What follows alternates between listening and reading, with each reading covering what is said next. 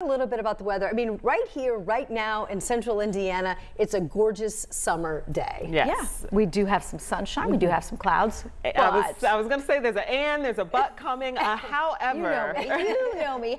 However, the southwestern and southeastern sections of the state have been dealing with some off and on storms. They developed south of Indianapolis over the last couple of hours, and I continue to keep an eye on what's south along Interstate 65. Now, the far southeastern part of the state under a severe thunderstorm watch until 9 p.m. Locally, no watches, no warnings, but we do have some very heavy rain. Seymour to just west of North Vernon, and then this complex of thunderstorm activity from around the Crothersville area south to Austin. So this will continue to track south and east toward the Cincinnati area and continue to move out of central Indiana. We'll watch what's developing up near Milwaukee, see how that holds together for us over the next couple of hours. But right now, the threat of severe weather is mainly east and southeast of Indianapolis. Over downtown, we've got a nice mix of sun and clouds looking south at some of those storm clouds building. 82 degrees in Indianapolis, winds are west-northwest at 9.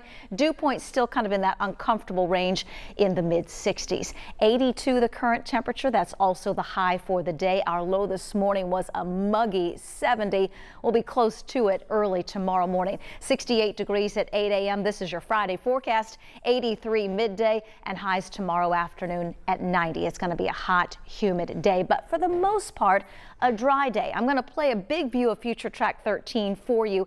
No stops here, just because I want to point out what's developing out to our west this time tomorrow. This is our next big chance of some shower and thunderstorm activity, but it's not expected to get here until later Friday night and Saturday. The risk of severe weather tomorrow is out to our west, but does include all of central Indiana on Saturday. Now our local analysis will pick this up tomorrow afternoon at 4 o'clock. A couple of spotty showers possible north. Then we'll wait and see how what develops out west holds together.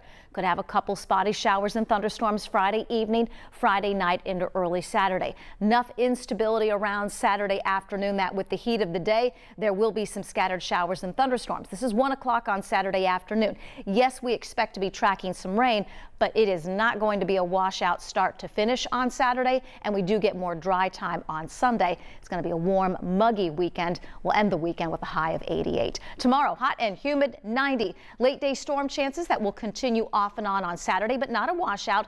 Some sunshine around on Sunday, 88. Storm chances back Monday and Wednesday next week. Thanks, Angela. And this month marks the 22nd anniversary of the Market Square Arena implosion.